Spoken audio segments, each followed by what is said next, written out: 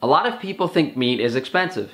And if you take a look at Sean Baker, a popular carnivore dieter's Instagram, and you see that he spends $50, $70 a day on steaks, you'll be like, wow, this is completely crazy. And that really is completely crazy.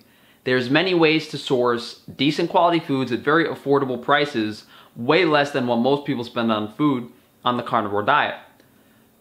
So just to throw some statistics out there, people spend an average of 70 to 80 per week on groceries, but 100 to 140 on food in general. That includes eating out, coffee in the morning, really adds up. So people spend approximately 300 per month purely on groceries and 500 to 600 per month, all food bills included. So keep that in mind when we start throwing numbers out there. I went to Restaurant Depot and the pricing is similar to Costco. It's just a bit different of a selection. And this 5-pound tube of halal 73/27 ground beef was $1.89 a pound. So it was about $9.50 for this 5-pound tube. And this 15 dozen egg box was $17.72. So just over $1 per dozen eggs. And I didn't buy butter today, but butter is around $3.50 to $4 a pound commercially. So that would be about $1 per stick of butter. And if we could figure, okay, how much would you really eat per day max? 2 pounds of ground beef, a dozen eggs, a stick of butter. That's going to be about $3.80 for the ground beef, about $1.20 for the eggs, so that's going to be about $5, and then another $1 for the stick of butter, maybe a little cheaper. So at the most, for what people would eat, you're spending $5.50 to $6.50 per day on food. That's very affordable. That's probably half of what most people spend on groceries per month, if that is all you're eating. And, you know, is this optimal? I mean, it's better than eating pork and chicken, and I don't really want to touch too much on those animal foods. They are high omega-6, and people do tend to find themselves feeling better on beef. So for me to say, all right, save a couple bucks and go chicken and pork, I really can't recommend doing that. But what's funny is people will say they feel better eating beef because the omega-6 to omega-3 ratios are better in beef than pork and chicken, but then they won't try grass-fed beef, which has even better omega-3 to omega-6 ratios. But that's a whole different story in itself. So hypothetically speaking, we're around $6.50 per day eating. Very, very affordable. And now you could say, all right, Frank, well, what would you add to this at a minimum? I mean, it's safe to say we want to get probably $50 to $100 in organ meats and fish in supplements. So I guess on a budget, you could probably get away with $50 on cod liver oil pills, whatever supplements you want.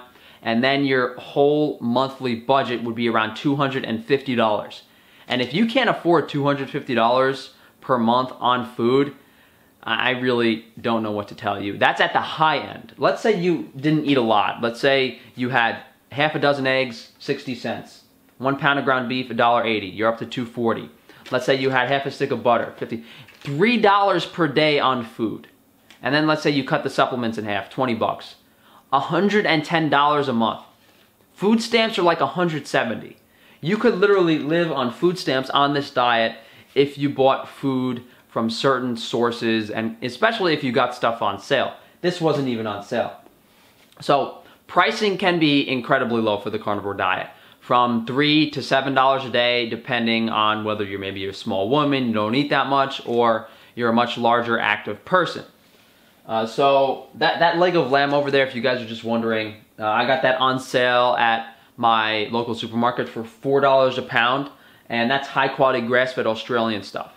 And so we pretty much went over a super duper cheap budget, and that would be going to Costco, Sam's Club, restaurant supply store, and buying in bulk, spending $150, $200 at once. This here is what I got from my local supermarket. This is some lamb fat, and I paid $1.50 per pound for this lamb trim fat, grass-fed Australian lamb trim fat, $1.50 per pound, amazing source of calories, super nutritious. The difference between this and the butter for calories would be this is, of course, less inflammatory because it's not conventional pasteurized butter, and it has a higher vitamin content because it's grass-fed. Before I show you guys this, This is incredibly unusual. I had to pick up these steaks at the supermarket because of how good they looked. Look at the marbling on these Australian New York strip steaks. It is completely insane. They must have got like a primal from a Wagyu cow or something. I was like, oh my God, I gotta buy this. And I got those New York strip steaks for $8 a pound. The point isn't for me to get you guys jealous. That's never happened before. That's the only time that's ever happened to me in my life. I got that super marbled grass-fed Australian New York strip. But what I'm getting at is I pay about $7 to $8 a pound for high quality grass-fed meat in my local supermarket. So how does that affect the budget? Well, if I eat 1.5 pounds to 2 pounds of meat per day, I'm spending about $15 on meat. And the fat source and the organ meat source, let's do a month. Like my monthly budget is probably $500 to $700 per month. Because if I spend, $15 a day on food, on just the muscle meat, that's $450. If I spend an additional $50 on fat, that's $500. Then I usually spend $100 to $150 on organ meats, going up to $600, $650. But I usually fast a lot. So if I fast a quarter of the time, then my budget goes down to $400. And what's the difference between you spending $200 and me spending $400? Is I fast a little bit, I buy much higher quality food, and I put a lot more effort into my sourcing. So my diet versus this diet is going to be a lot less inflammatory. There's no negative antibiotics in the eggs and the ground beef. The nutrient content overall is higher. I mean, I have some pastured eggs over there that I buy for my family that are $6 a dozen. So my question to you is, would you rather spend maybe $150 per month on food, save $200, $300 and sacrifice your health in the long run?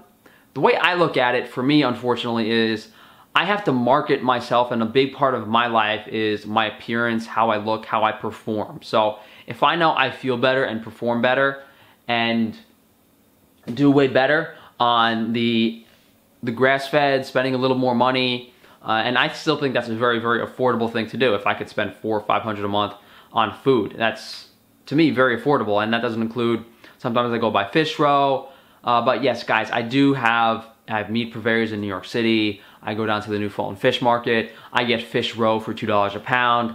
I buy grass-fed ribeye in bulk for $7 a pound. I get this, I get a lot of stuff for cheaper prices than most people can afford to do.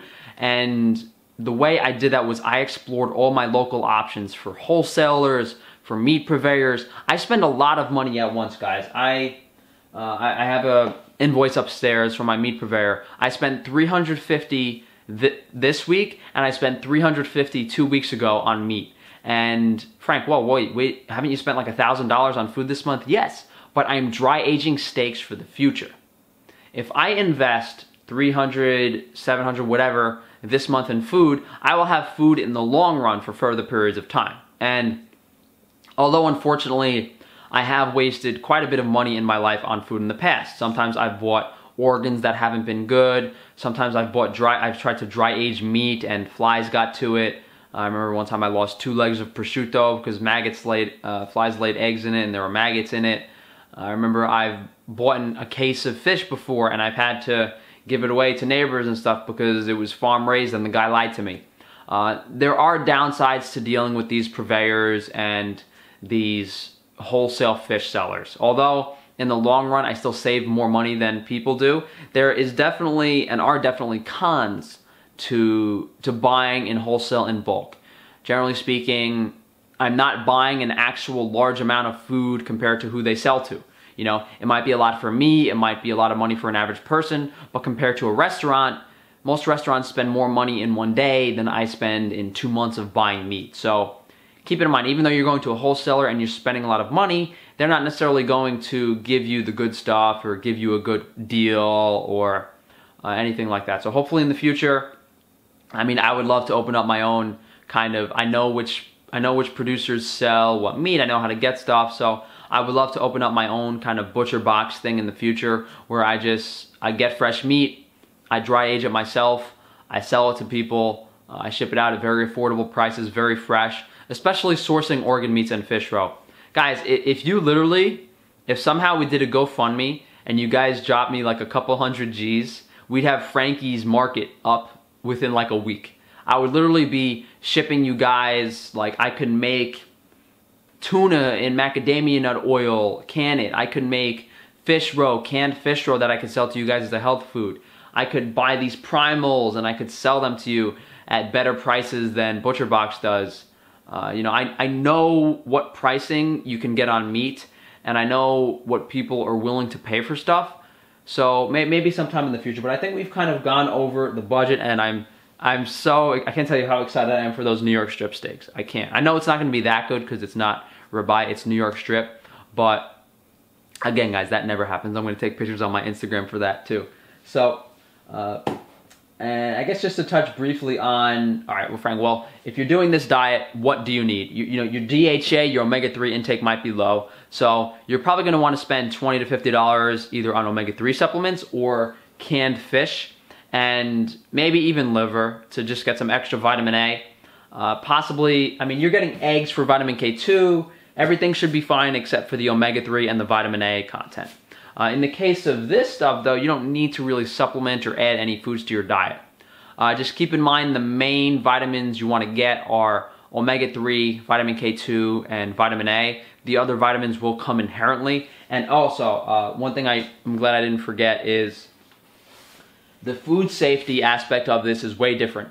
I would literally eat all of these raw if I wanted to. This stuff, I would cook it completely through. That's another big difference. Like, I'll leave a leg of lamb on my counter overnight, but I would never serve my family undercooked hamburgers from a grain-fed cow like this, or these eggs, you have to cook them through. I wouldn't eat a ton of them raw. Well, maybe some people still would. The good thing is, I mean, this is halal ground beef, so the cleanliness is a little bit better than regular stuff, but outside of that, just keep that in mind, guys. The main pros and cons are, you know, do you want to save $200 to $300 a month and be worried about food safety issues, have to supplement, deal with various negative things such as antibiotics, lower vitamin content, just negative aspects, you know, so you're supporting factory conventional farming. And guys, I work in New York City steakhouses. I watch people devour steaks, and if we go through 1,000 steaks a night, that means, I did the math one time, it was like several hundred cows worth of steaks, and that's all we're serving. So by no means am I, you know, have I always been all for sustainability, although I do personally support it myself. I just know a lot of people can't necessarily afford to do that or really care enough to do that. So thank you guys for watching. If you guys would like to support me, I do have a bunch of stuff in my Amazon shop below that can help you. You could buy the cod liver on there. You could buy the supplements on there. That will help you with that. Maybe I'll even put some canned fish on there. If you guys want to check out my website, frank-stefano.com, check out the principles that I follow, and maybe if you guys are interested in a consultation. I think this is a big thing that I can really help a lot of people out with. And I've done it in the past, sourcing food. People usually tell me where they are, and I guide them through how to do these things that I do. Whether it's going to local farmers markets and getting good deals, or going to local wholesalers, buying a lot of meat at once. I've done everything from purchasing whole animals to going to meat purveyors to even the supermarket. Even, you know, half the time I go to the supermarket, really good prices on grass-fed meat for some reason, but I'll go figure. As always, thank you guys for watching. Let me know if you guys want to see anything else like this. I was thinking about doing maybe a zero-carb carnivore on the go video. I don't know if I could really film in a supermarket and show you guys what I'd get, but maybe I could just buy some stuff and then bring it home and show it to you guys. But